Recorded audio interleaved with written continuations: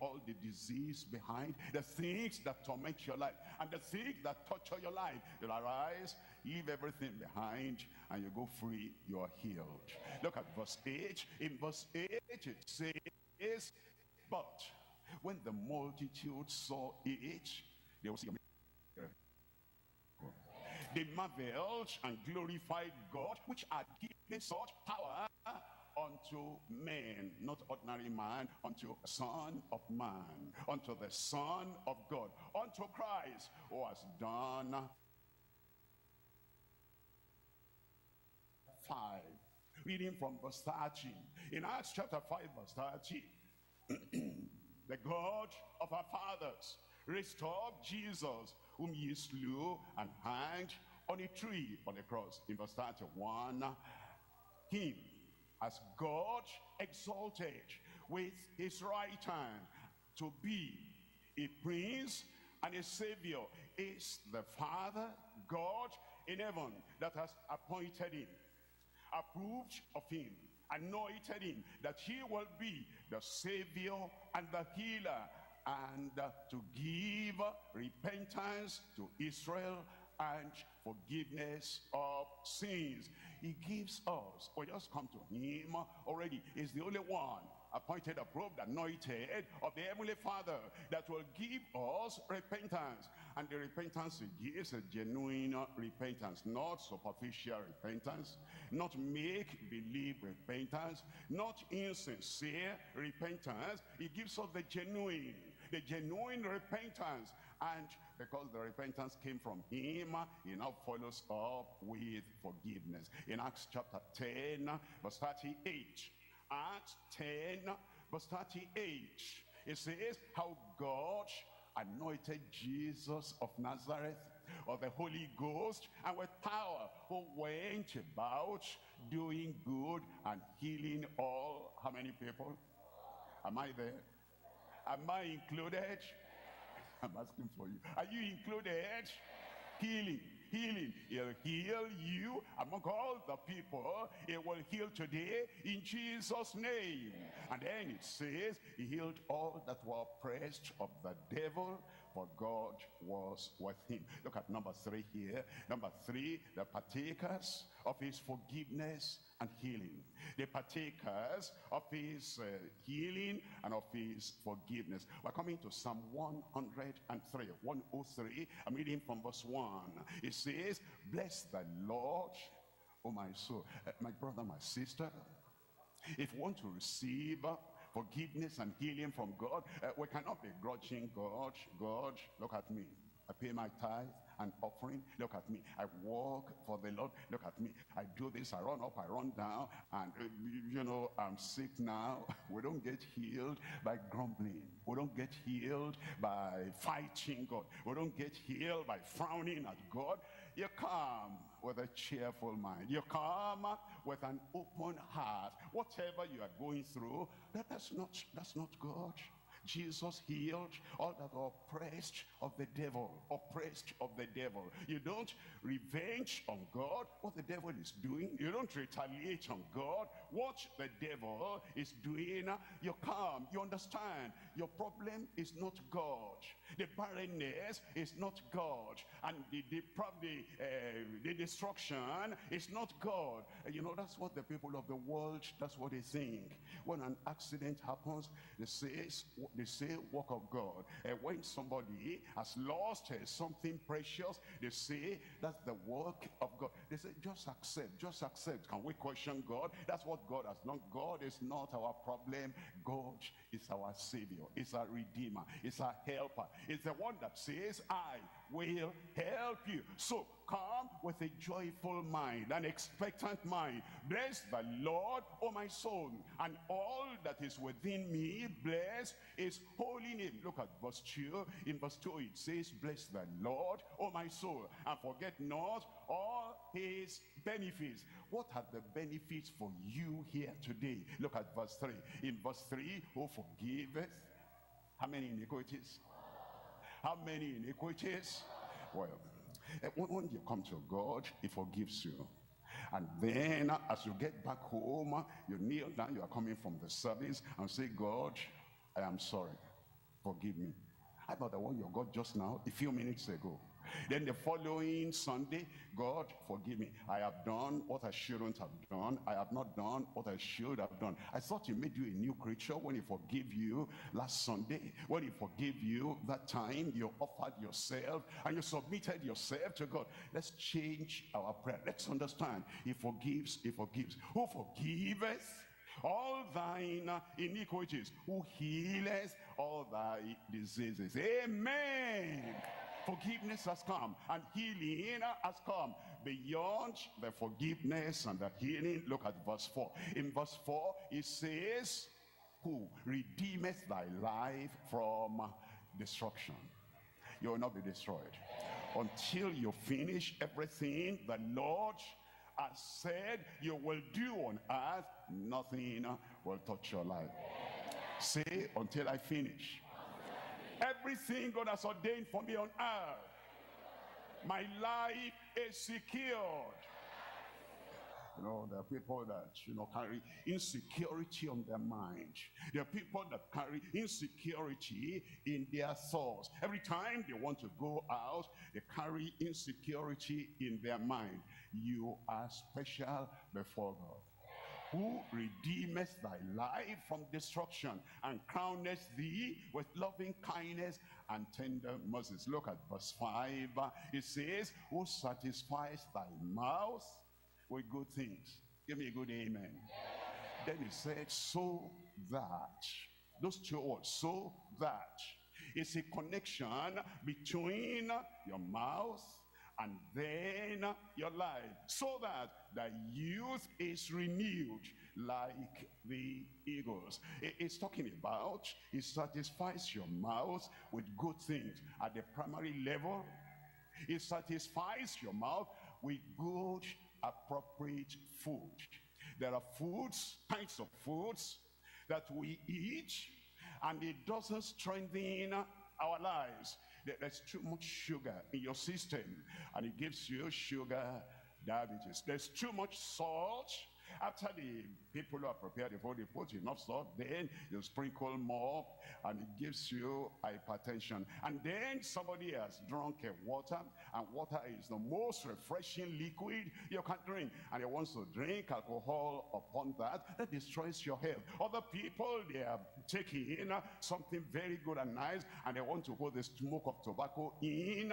You see, our mouth is connected with the weakness of the body or the strength of the body. But when God plans, everything that you take, it satisfies your mouth with good things, so that the renewed strength, the renewed vigor, and the renewed power comes on, and the youth is renewed like the eagles. Amen.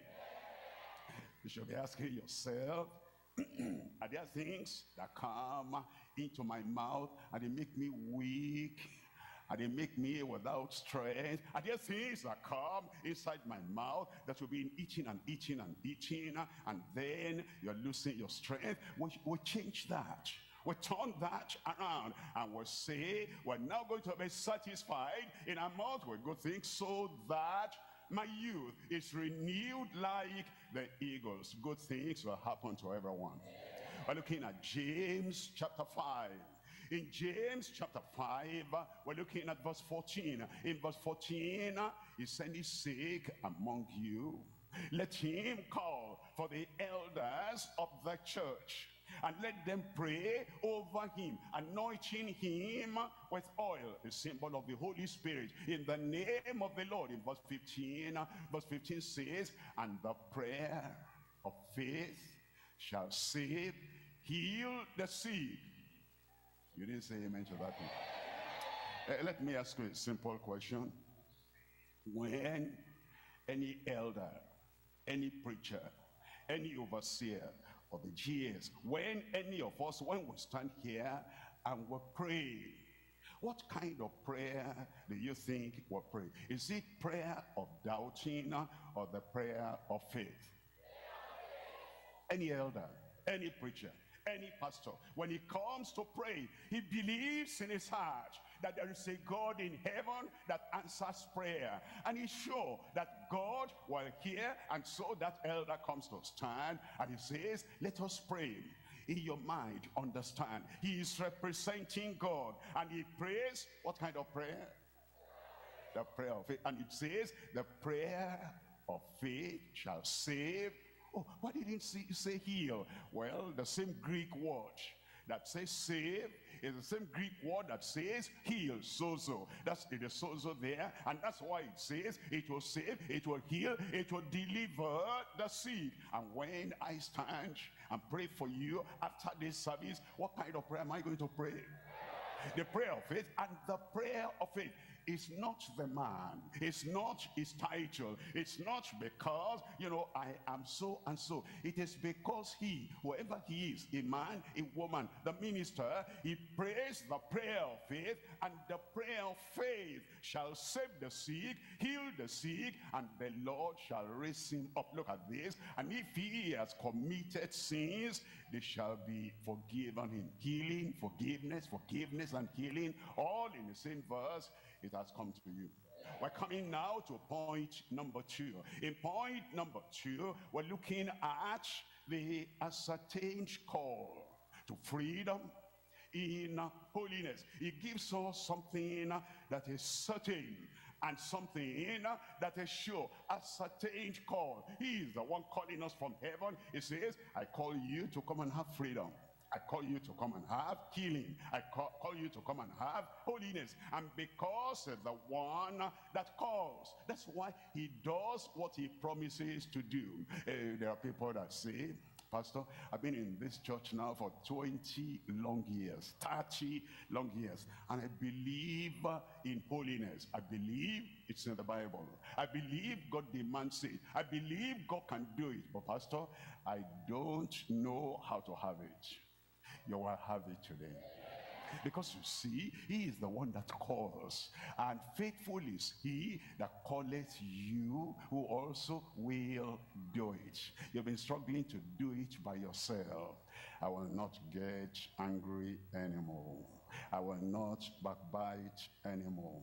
I will not have bitterness or hatred against anybody anymore. And the moment you say that, an offense comes. And say, even though I said I will not, but this one, if I'm not angry, I'll be a dummy.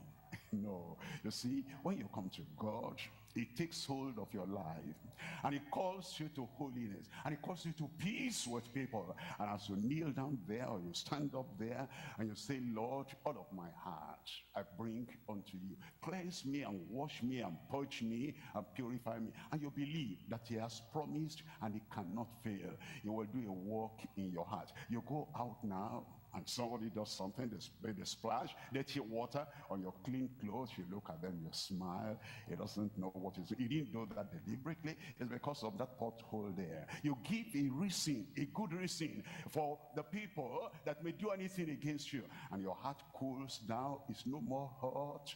Your heart is no more burning for the fire of anger, because he gives you the freedom in holiness. We're looking at John chapter 8 verse 30. It says, as he spake these words, many believed on him. In verse 31, then said Jesus to those Jews which believed on him, if ye continue in my word, then are ye my disciples indeed. If ye continue in my word, then are ye my disciples indeed.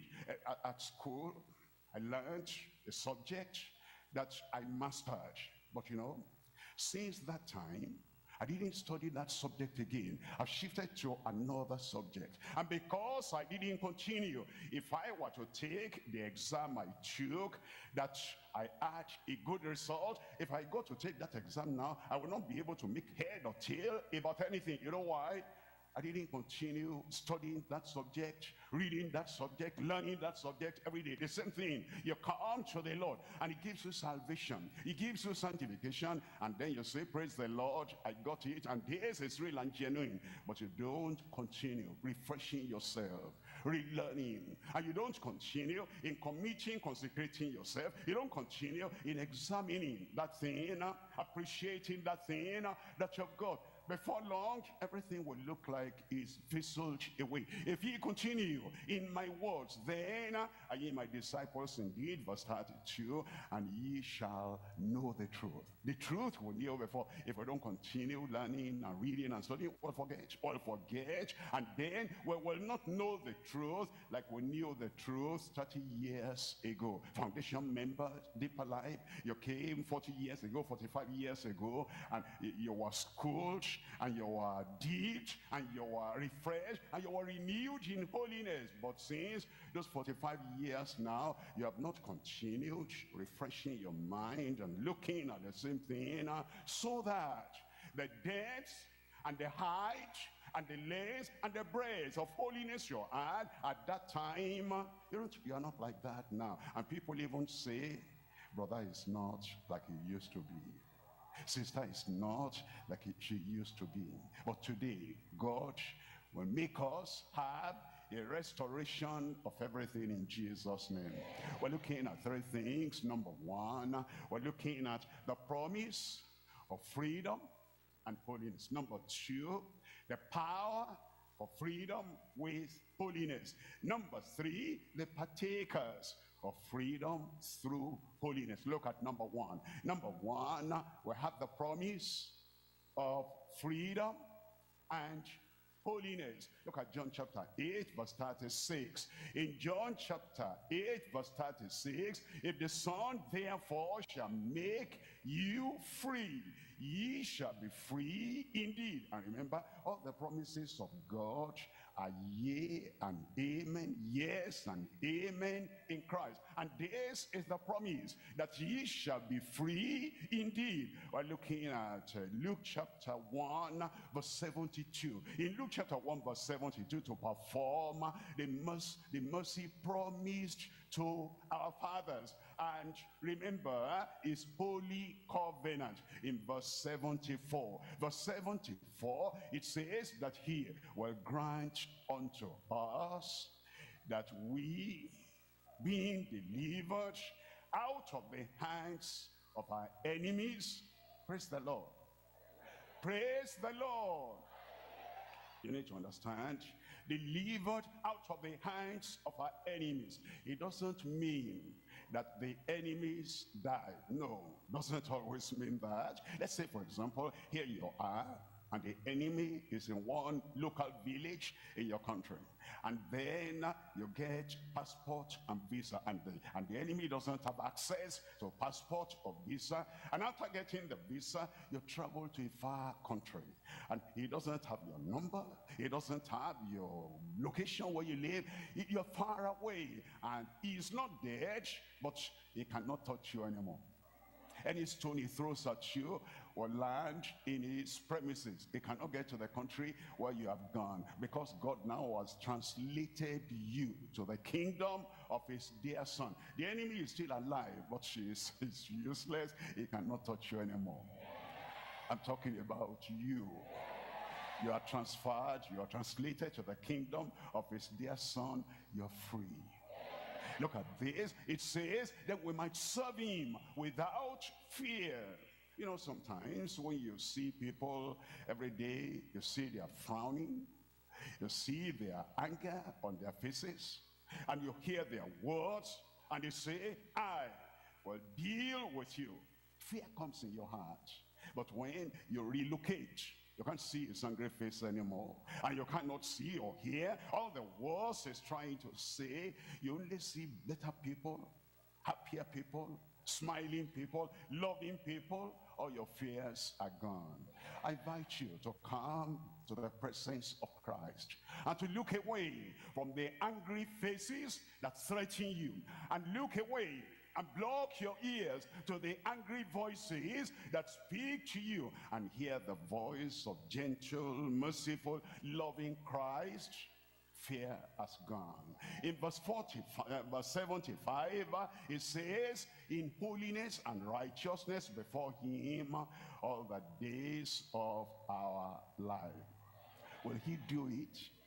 I said, will he do it? Come to number 2 here. Number 2, we're looking at the power for freedom with holiness. The power for freedom with holiness. In 1 Thessalonians chapter 3, I'm reading from verse 12. 1 Thessalonians chapter 3, and we're reading from verse 12. See what the Lord has said concerning you, concerning me, concerning us, and the Lord make you to increase and abound in love one toward another, and toward all men, even as we do toward you. Then in verse 13, it says, to the end, for the purpose he may establish your hearts unblameable in holiness before God, even our Father, at the coming of our Lord Jesus Christ with all saints. He will do it. He has the power. He has given the promise, and he says this is what he will do. How do I get that? I come to Isaiah chapter 40, and I'm reading from verse 28, and it says, hast thou not known, hast thou not heard, that the everlasting God, the Lord, the creator of the ends of the earth, he fainteth not, neither is he weary, and there is no searching of his understanding. Verse 29, he giveth power to the faint. He giveth power to the faint. He giveth power to the faint. You know, many years ago when I, was not like I am now, many years ago, I used to watch the boxers, and they punch each other, and then one of them will get tired, fainting, and the other fellow is still keeping on punching him, but the man is now fainting. Eventually, the referee will come and separate them so that he doesn't kill the man. You know, in life, it's like that. You're punching, you're striving, you're fighting against sin, against Satan, against all that persecution, and you're fighting, and if it continues, you're weary, you faint. And the power to stand, and the power to be what you had been at the beginning of the fight, you don't have that anymore. Is that at that position now, you come to him who gives power to the fainting, and life will come back. Strength will come back. The ability will come back. The vision will come back. It says, he giveth power. Giveth power. Every day, he gives the power to the faint. And to them that have no might, he increaseth strength. And then in verse 30, he tells us, even the youths, even the young shall faint and be weary, and the young men shall utterly fall, because there is no supply of new strength and new power, and they're fainting. That's why they fall. And then in verse 31, it says, but they that wait upon the Lord, I will not go out until he refreshes the power, he renews the strength. They that wait upon the Lord shall renew their strength. They shall mount up with wings as eagles. They shall run and not be weary. That's talking about you. And I said it's talking about you.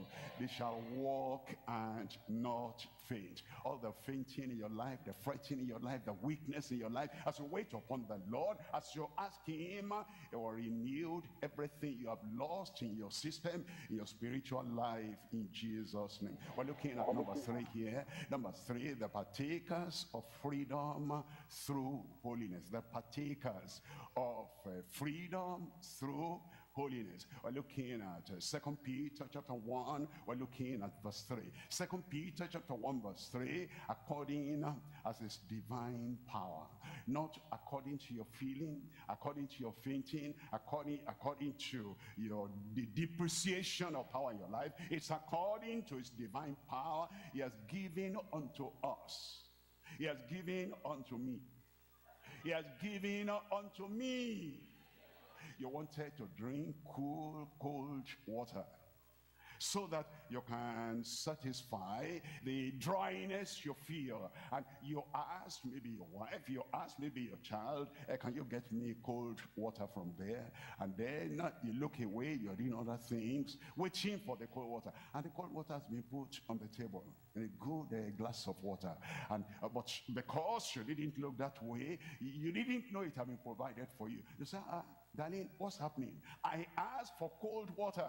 I'm dying of thirst. And darling said, but it's there. I put it there from the moment you spoke, but you didn't know. The Lord has provided everything you need for your holiness. It's right there, and it's at your reach. And the moment you ask him, he said, look at that. I put it there since how long ago? I didn't know, but now you know.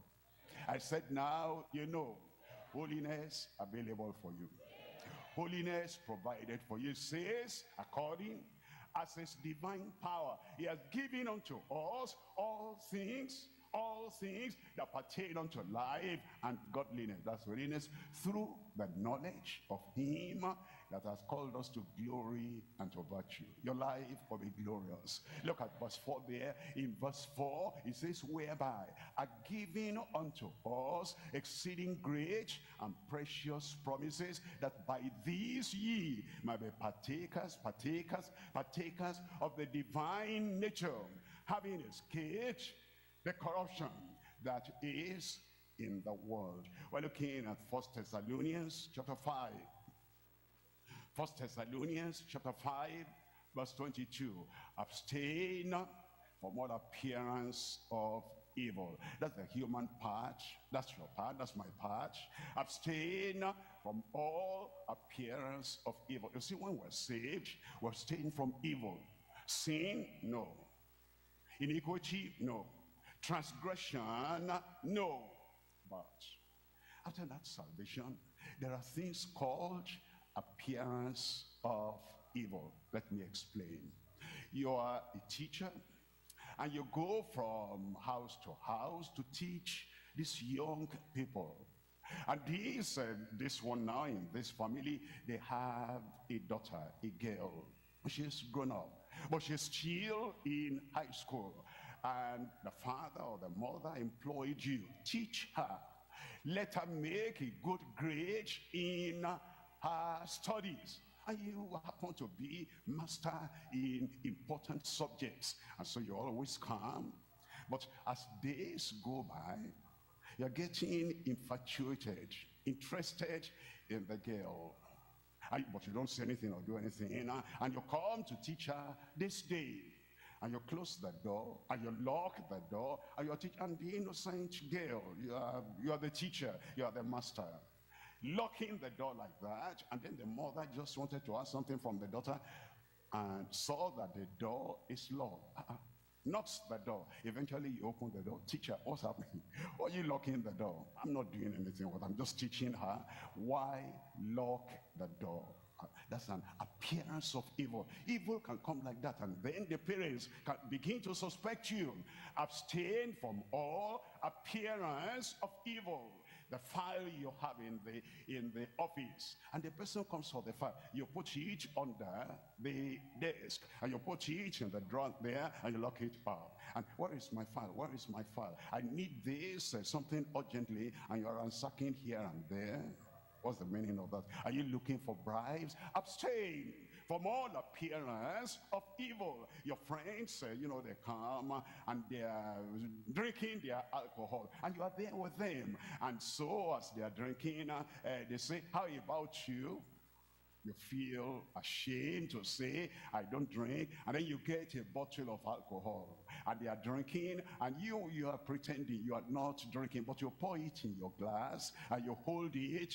Is that not an appearance of evil? There are things that will appear as if you are doing evil. Abstain from all appearance of evil. In verse 23, it says, and the very God of peace sanctify you wholly. And I pray, God, your whole spirit and soul and body be preserved blameless until the coming of our Lord Jesus Christ. Will it happen? Will it happen? Look at verse 24. Faithful is he that calleth you, who also will do it. He'll do it in our lives. He'll do it and give us an unforgettable experience of sanctification and holiness in Jesus' name. Point number 3 now. In point number 3, we have the ascending call to his fullness from heaven. Ascending call.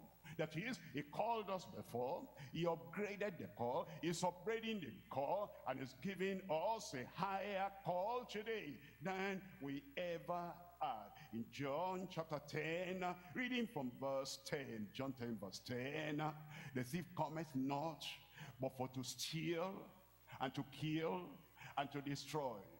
He will not steal anything from me. He will not kill me. That's how you say your own. He will not cut short the program, the plan of God in your life, in Jesus' name. And he will not destroy me. He will not destroy me. You know, that fellow there is a destroyer. He doesn't know the face of anybody. Young, old, boy, girl, man, woman, that fellow destroyer. I'm not pointing at anybody. I'm, just pointing, preaching. And that's a destroyer. And then you carry yourself there. And this person doesn't differentiate gentleman, aggressive man, anybody that comes to his vicinity. If you carry yourself there, it destroys. Why? If we know that this personality, the devil, he goes about, he's looking for whom to destroy, devour. Why will you carry yourself to them? To herbalists, to the servants of Satan, to the people that are thirsty of blood. Why will you befriend them?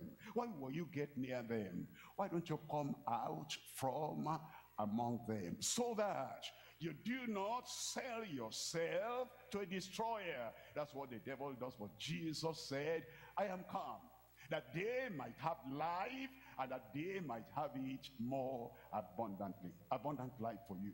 3 things we're looking at. Number 1, we're looking at the promise of the fullness in the Holy Ghost. The promise of the fullness in the Holy Ghost. Number 2, the power through the fullness of the Holy Ghost. Number 3, the partakers of the fullness of the Holy Ghost.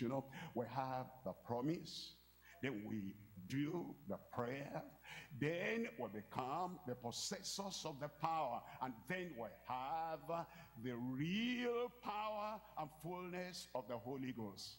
Have you received the Holy Ghost since you believed? I'm saved? Good.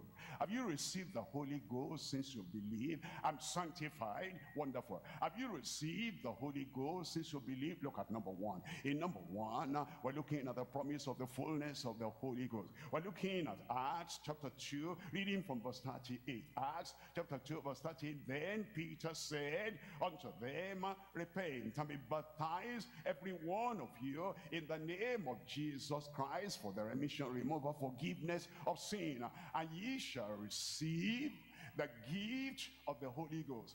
I will receive. You will receive. Don't stop, don't stop. Don't stop asking the Lord, because he gives the Holy Ghost to them that ask him. Verse 39, in verse 39, for the promise is unto you.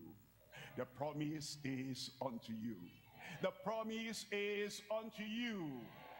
Are there some things you have not gone to claim? Sometimes you come out of college, or you come out of the university, and they give you, they say, yes, you passed. Yes, you have a good grade here, and they give you a temporary certificate. They're still printing the original, the real certificate, but you have the temporary certificate, and it spells everything there. And then they say, come back for the original, for the real one. But it's there.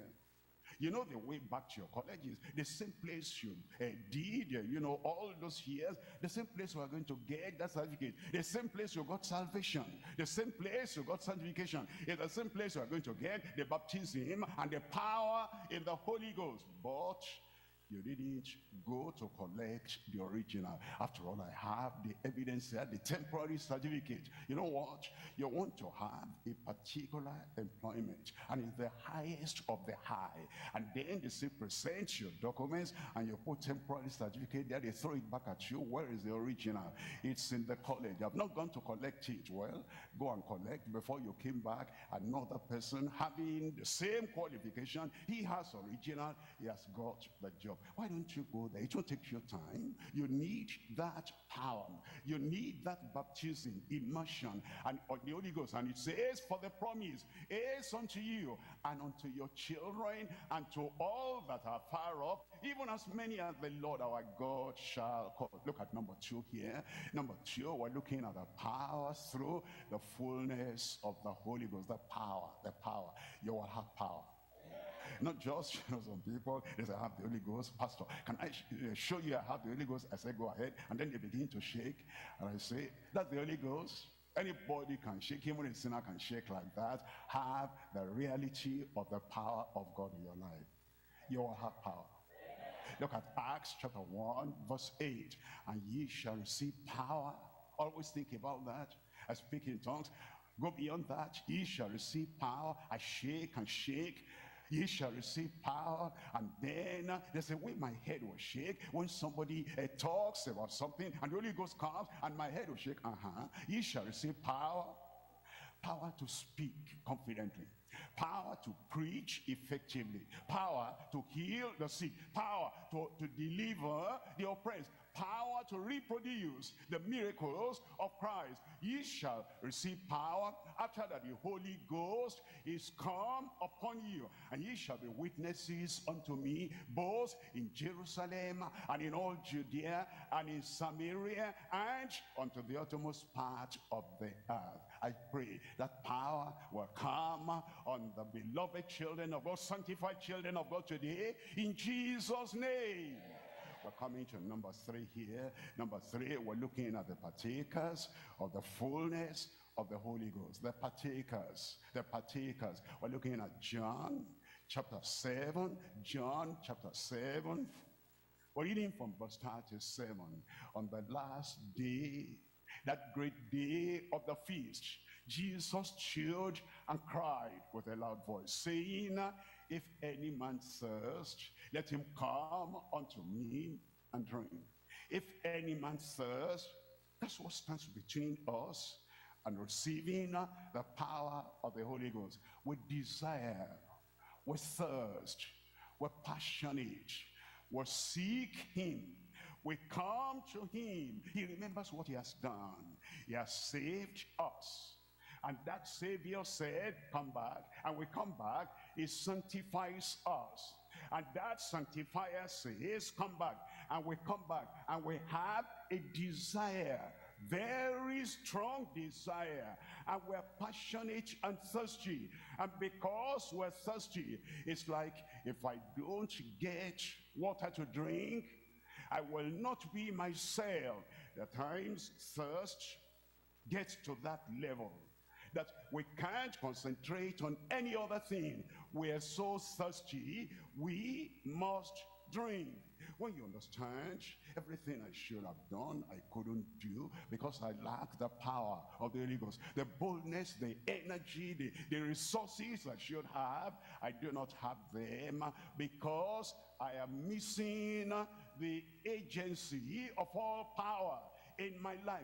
And you are so desperate now, and you say, I must have the power of the Holy Ghost. That's what it takes. That Jesus cried, saying, if any man thirst, let him leave everything he's doing.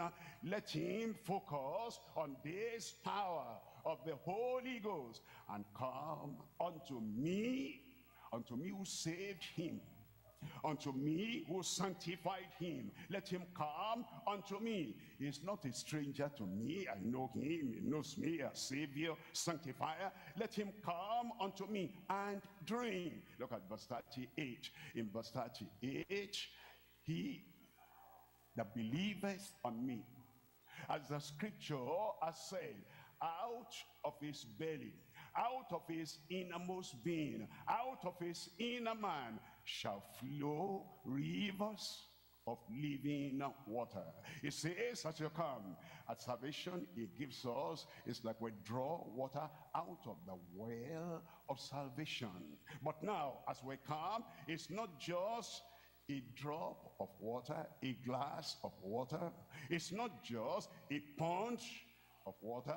It is now rivers of living water. Out of his innermost being, out of his inner man, will gush out, will flow out rivers of living water. Verse 39, it says, but they speak he of the Spirit, which they that believe on him.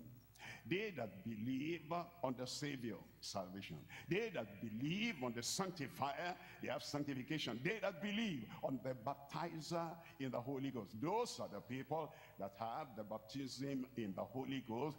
They speak he of the Spirit, which they that believe on him should receive. For the Holy Ghost was not yet given, because that Jesus was not yet glorified. Now he is glorified. He sits at the right hand of the Father on earth, and being exalted to sit by the Father, he has now poured down and given us this Holy Ghost, which ye now see and hear. Blessings have come for you. Freedom, forgiveness, sanctification, holiness, and the fullness of heaven in your life today, in Jesus' name.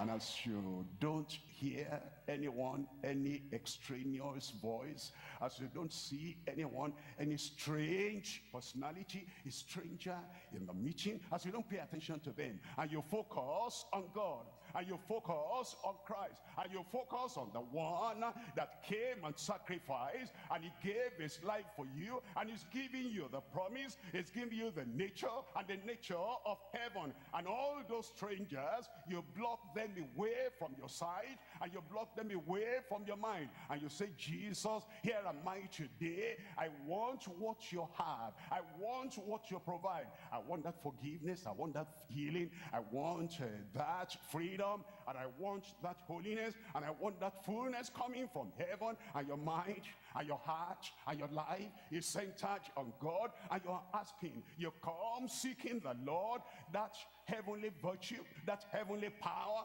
that heavenly anointing will come upon your life in Jesus' name.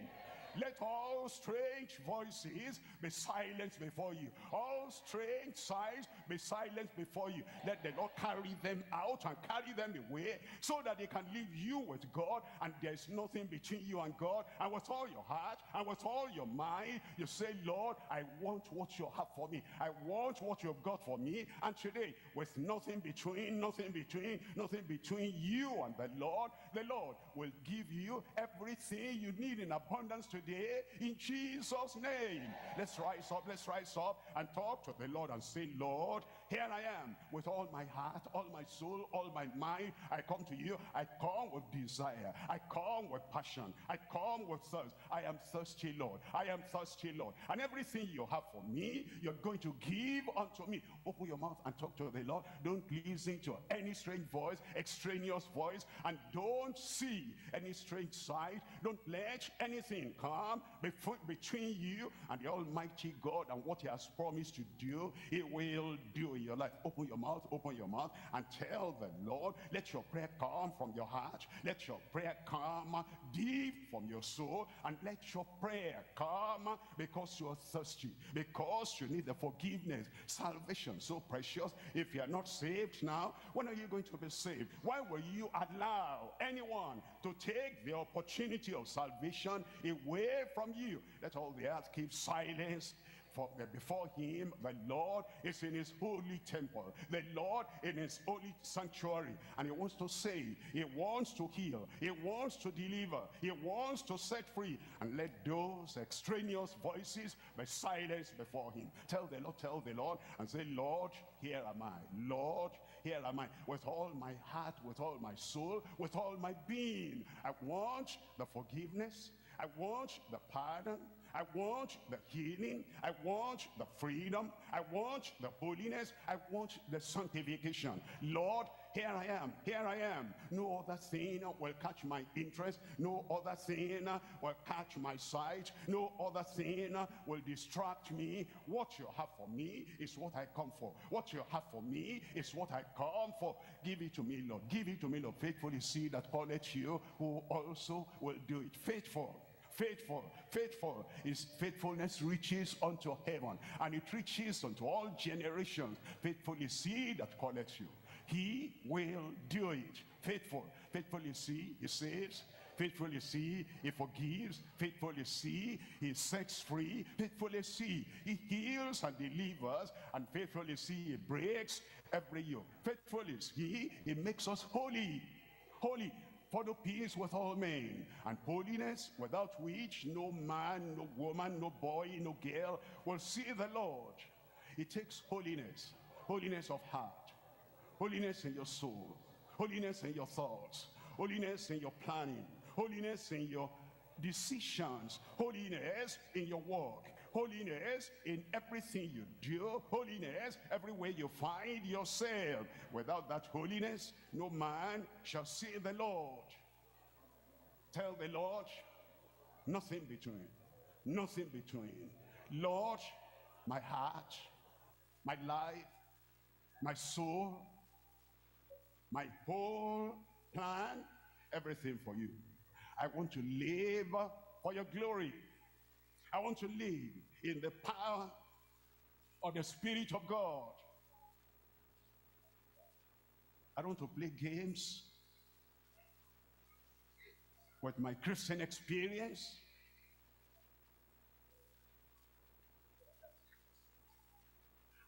I want the real thing, the virtue of the Lord that brings peace in the heart, the reality of holiness experience in the heart. I want the real thing, the power of the Holy Ghost.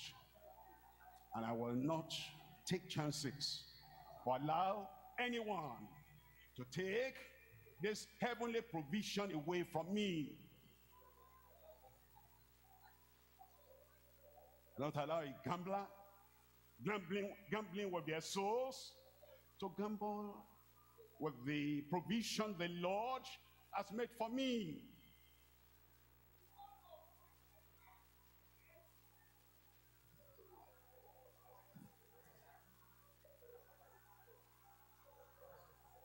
Tell the Lord,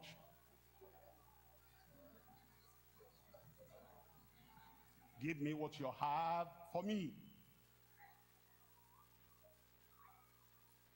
Forgiveness. Give me, Lord, I know you have it for me. Freedom. Freedom. Let the yoke of backsliding be broken. The yoke of apostasy be broken.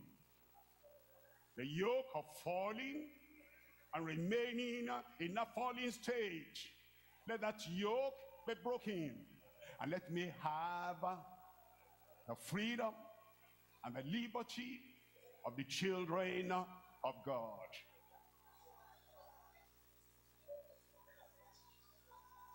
Free to live,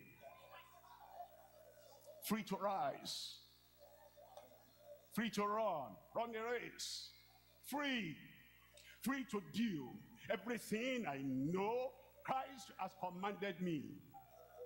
Free to live in holiness without allowing a gambler who is gambling with heaven to hinder me, to block my way, to stop me praying.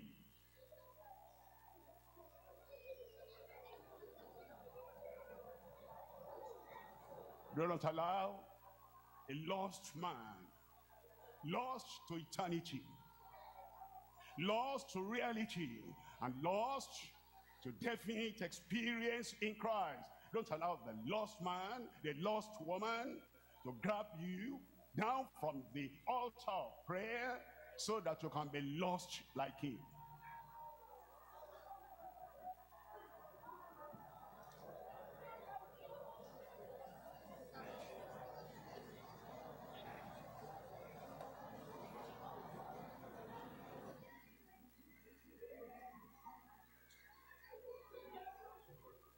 Ask him.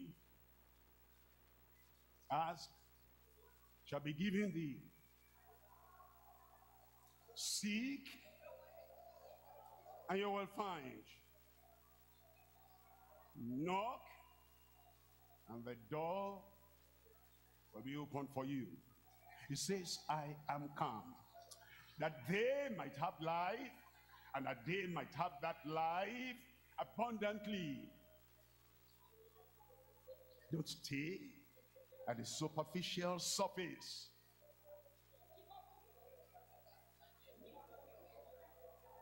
Don't abide in your backsliding stage. Religious, but not righteous. Traditional, but not transformed. Having a name that you live, but the nature of Christ, the nature of the holy God of heaven is not there.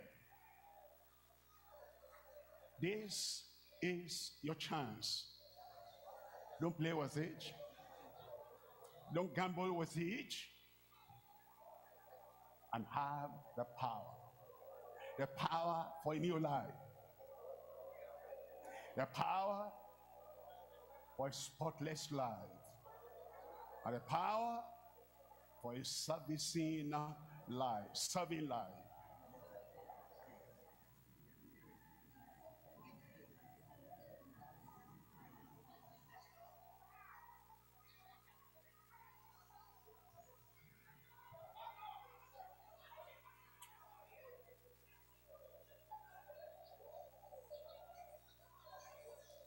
Don't be tired. No power without prayer. No unction without prayer. No strength without prayer. They that wait upon the Lord shall renew their strength. They'll mount up with wings as eagles. They will run, they will not be weary, they will walk, they will not faint. The Lord is waiting for you. Behold, he calleth you. Behold, he calleth you. Respond. Come. Your eyes are blind to your future. Come. Your eyes are blind to his provision for you. Come. He calleth you. Your eyes are blind to the possibilities of grace. Come. He calls you.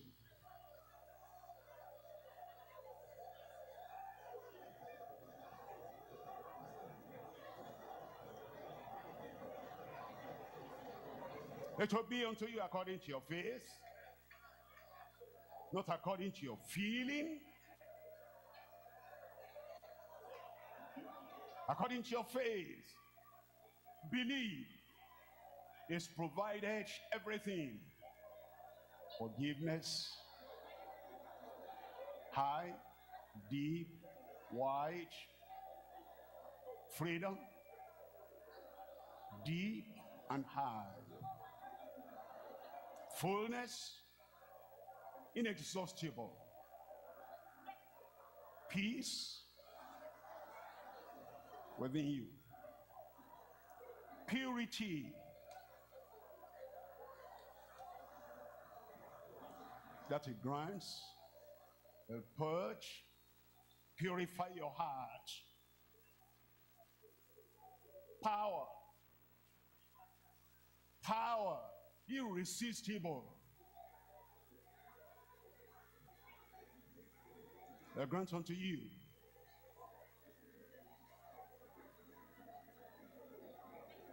Believe in him and trust him. Have confidence in him. He cannot fail.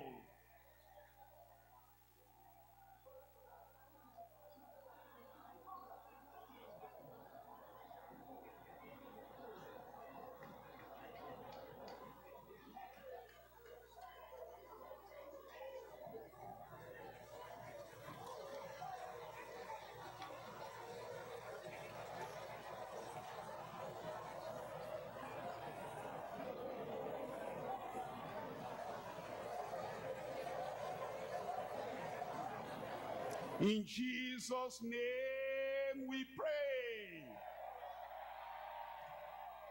You know something I discovered? If somebody is moving, running, or driving a car, and then you stop him, he cannot stop immediately. He'll still move.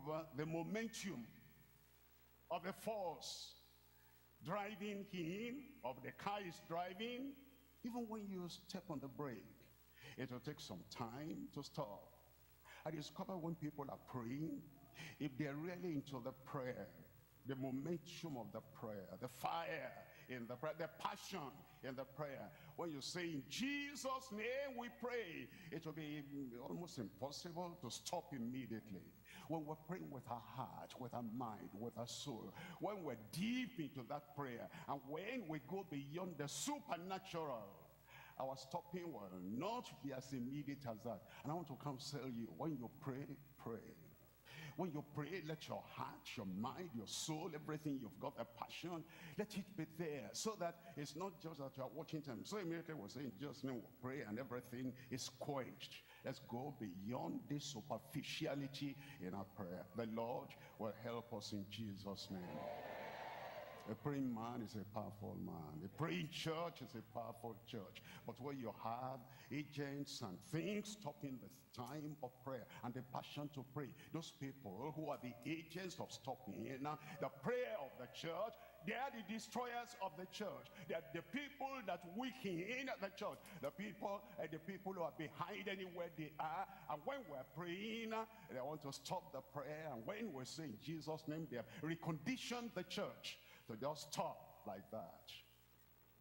The destroyers. They're the enemies of the church. They should repent. If they don't, God will deal with anyone that wants to kill the church. You kill the prayer life, you kill the church. You kill the passion, the vision, you kill the church. And you kill the go-getters in the church. The people who have all their heart, all their mind, and they want to bring the church back to holiness. Anyone behind the curtain wanting to kill the church, the Lord will kill him before the church dies. Deeper life, we didn't raise up the church. God didn't raise up the church for a stranger to come from the camp of the devil to come and quench our fire, quench our power, quench our zeal.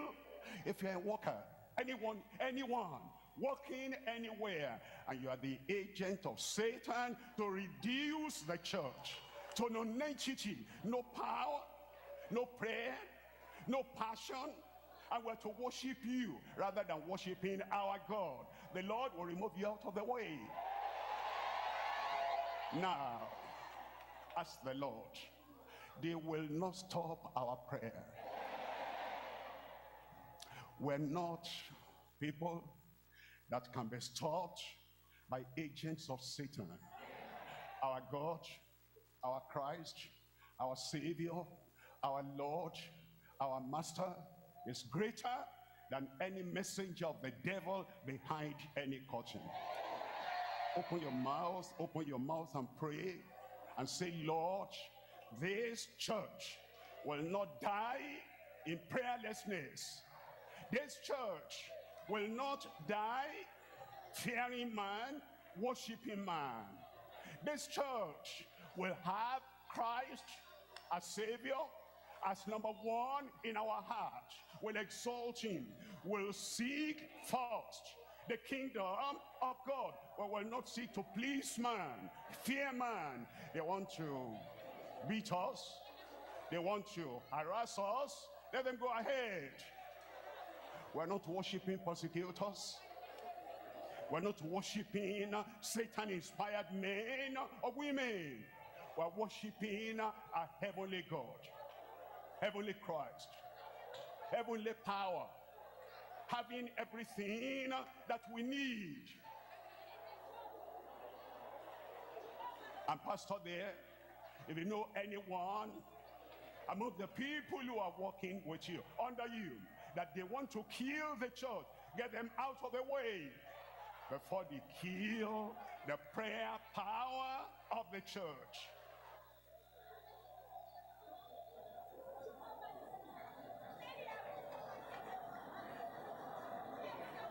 Electronics, don't give loudspeaker to people who are praying. They're not praying to me, they're not praying to us. So we don't want to hear any microphone carrying their prayer.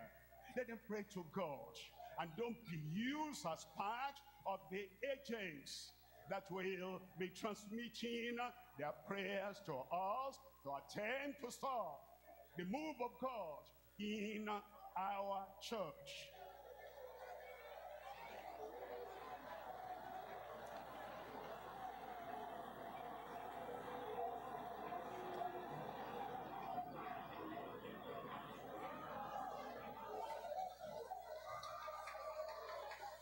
In Jesus' name we pray. Father, we thank you for this day. We love you. We honor you. We exalt you. We appreciate your love that you have provided all these blessings for us. And help us, Lord, that you will not allow anyone, a so-called brother, a so-called sister, a so-called worker, to stop and to gamble and to rubbish all the provision of heaven that you have for us. Lord, we pray, get them out of our way in Jesus' name.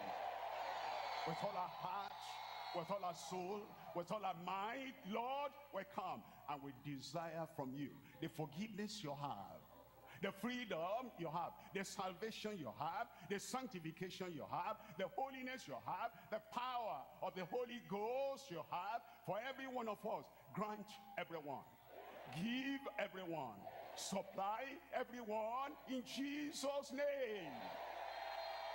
Let the blessing of forgiveness be real, of freedom be real. That, Lord, you take hypocritical lifestyle away from everyone that says he has got the forgiveness and the freedom. Let salvation be real. Let grace be real. Let the purity of life be real. And let the power of the Holy Ghost be real in every one of our lives in Jesus' name. Let everyone turn aright, transformed, and bring glory to the name of the Savior. Glory to the name of the Sanctifier.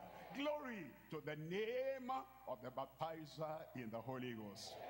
Let our lives move forward, move on, in the direction of your plan, in the direction of the redemption you have for the whole church, in Jesus' name. Those who are sick, touch them and heal them. Those who are depressed, touch them and deliver them. Those who have gone astray, touch them and renew their lives. Bring your blessing that is visible, practical, that can be seen. Bring that blessing upon every life in Jesus' name. We thank you because we know you have answered. In Jesus' name we pray. Another amen. God bless everyone.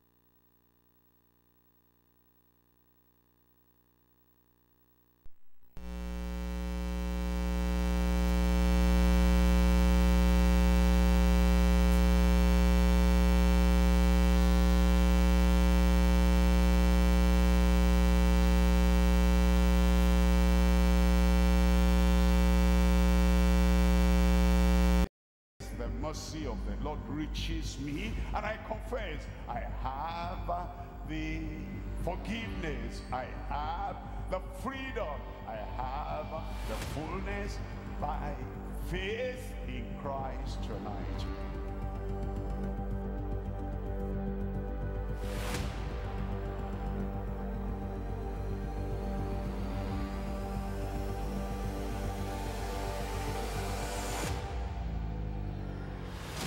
We're shouting, we're praising the Lord.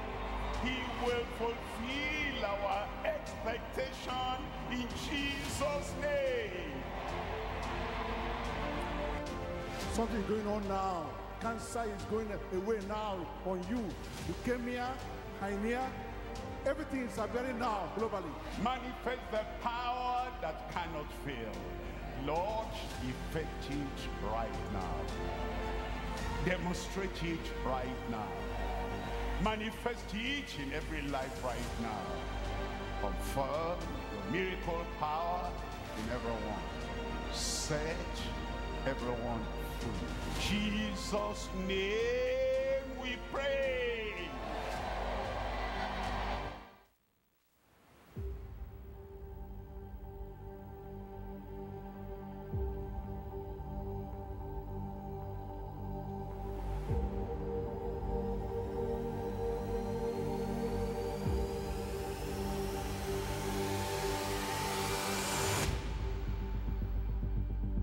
I confess my sins, and I confess the mercy of the Lord reaches me, and I confess I have the forgiveness, I have the freedom, I have the fullness by faith in Christ tonight.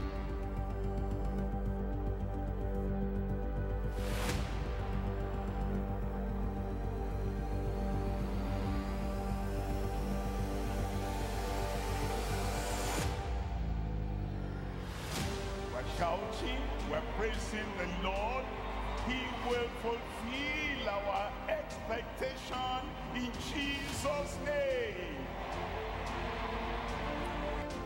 Something going on now. Cancer is going away now on you. Leukemia, hernia, everything is appearing now globally. Manifest the power that cannot fail. Lord, effect it right now. Demonstrate it right now. Manifest it in every life right now. Confirm your miracle power in everyone. Set everyone free. In Jesus' name we pray.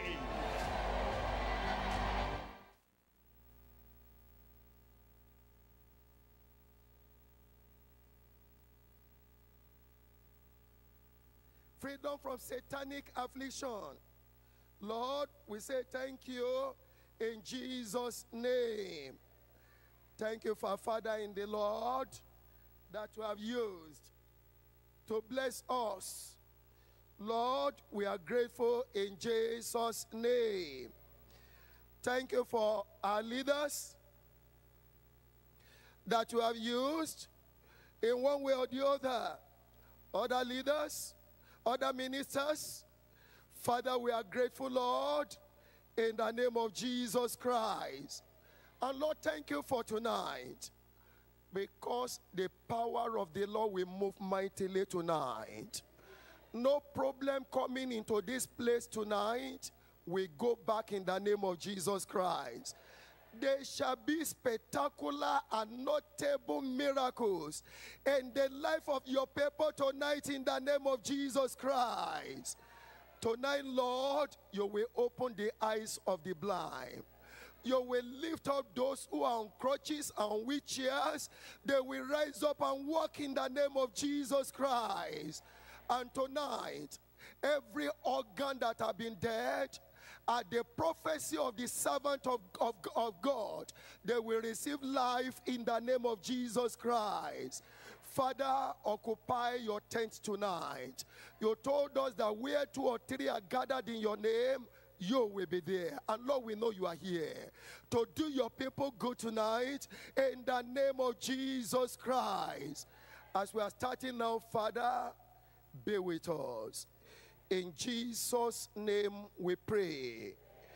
Brethren, we want to open our mouth and give thanks unto the Lord. Colossians chapter 1 verse 12 says, giving thanks unto the Father, which has made us meet to be partakers of the inheritance of the saints in light, who has delivered us from the power of darkness and has translated us into the kingdom of his dear Son, in whom we have redemption through his blood, even the forgiveness of sin. Let's open our mouth, brethren, and begin to give our appreciation to the Almighty God. Let's open our mouth and thank the Lord. Open your mouth there and thank the Lord. Open your mouth and thank the Lord for all what God has done for us.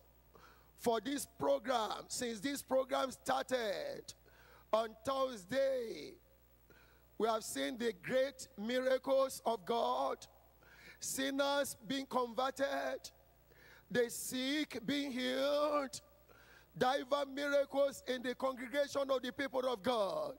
Open your mouth and give thanks to the Lord.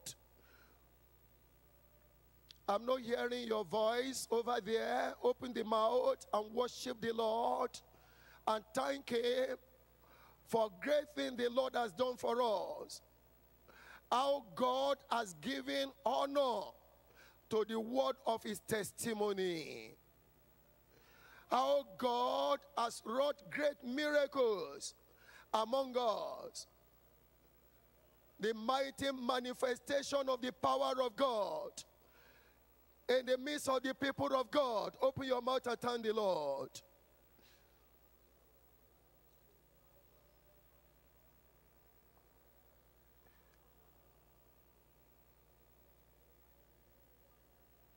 Open your mouth, brethren, thank the Lord.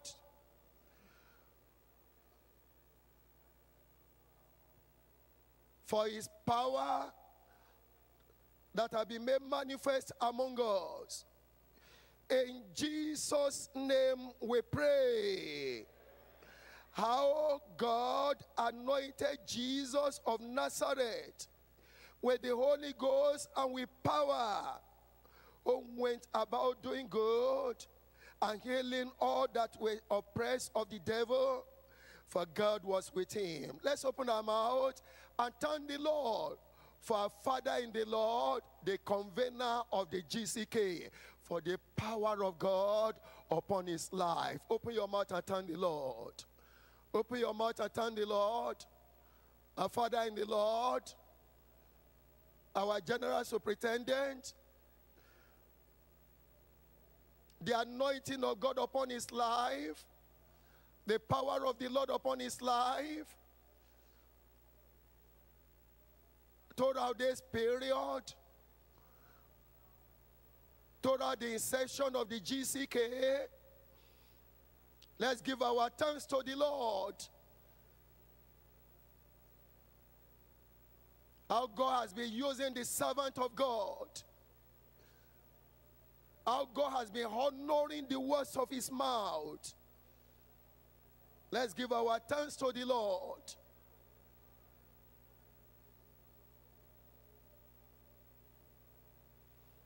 Let's thank the Lord for other ministers that God has been using. Our leaders in this region, the region coordinator, and all our other ministers that are supporting the ministry silently, assisting one way or the other. Let's give thanks to the Lord.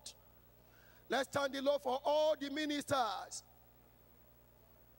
the choristers, the chorus leaders, and all the other ministers that God has been using.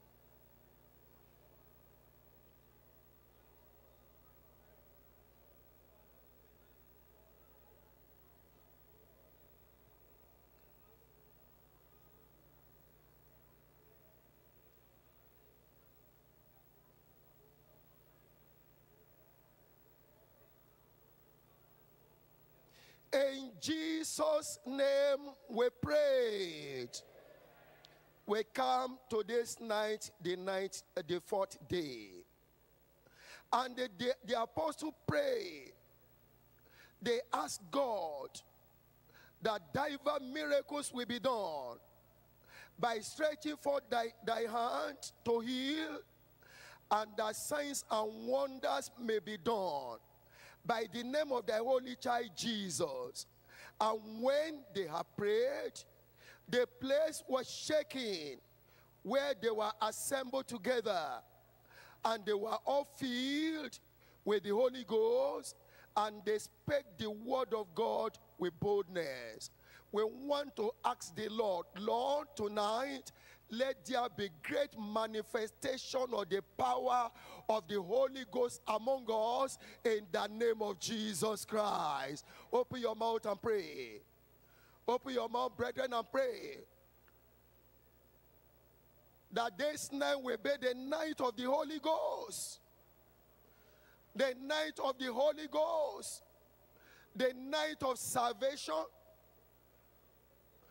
The night of salvation. Every sinner among us tonight, in this congregation tonight, we bow. Every sinner, we bow. There will be mass conversion of soul among us tonight. Open your mouth and tell the Lord, as the Lord did it in the days of the apostles, the Lord will also do the same thing among us tonight.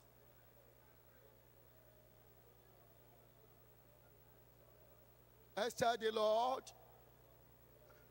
sinners among children, sinners among the youth, sinners among the adults, whatever the category of sinner they might be, they will bow to the authority of the word of God tonight.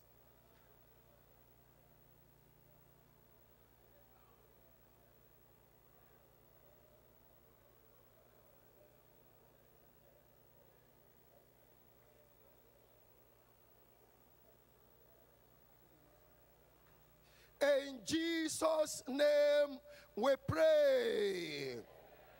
The Bible says, and by the hands of the apostles were many signs and wonders wrought among the people, and they were all with one accord in Solomon's porch. We want to tell the Lord, no sickness that is coming here tonight will go back in the name of Jesus Christ. Open your mouth and turn that to prayer. Open your mouth and turn that to prayer. Tell the Lord, Lord, tonight, the blind will see, the lame will walk, the deaf will hear, the dumb will speak. Those on crutches, they will throw those crutches down. Those on wheelchairs, they will jump out of the wheelchairs. Epilepsy, ulcer, asthma, cancer, whatsoever the name of the sickness, they will bow tonight. We are appealing to all our brethren that have testimony to share. Come to the stage, the tent by the side of the stage here, where you will be interviewed so you can give your testimony. In Jesus' name we pray. The Bible said, our God anointed Jesus of Nazareth with the Holy Ghost and with power. We want to pray for our Father in the Lord tonight. Father, anoint him with the Holy Ghost and power, the type we have never seen before tonight, in the name of Jesus Christ. Open your mouth and pray. In Jesus' name we pray.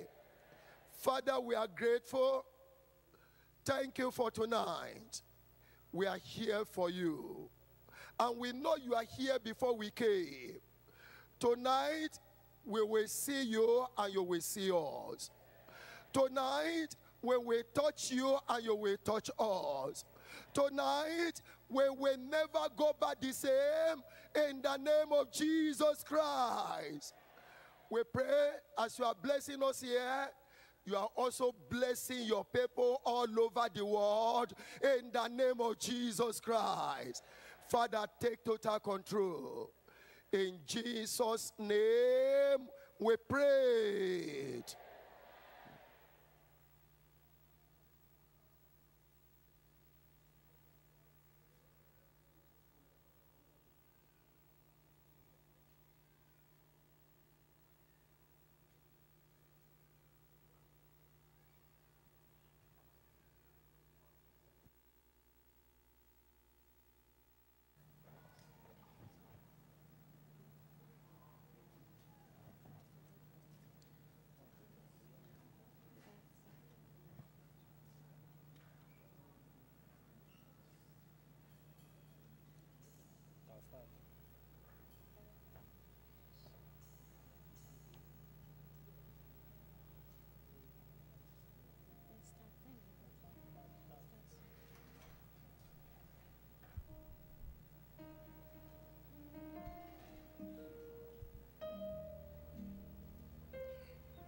You are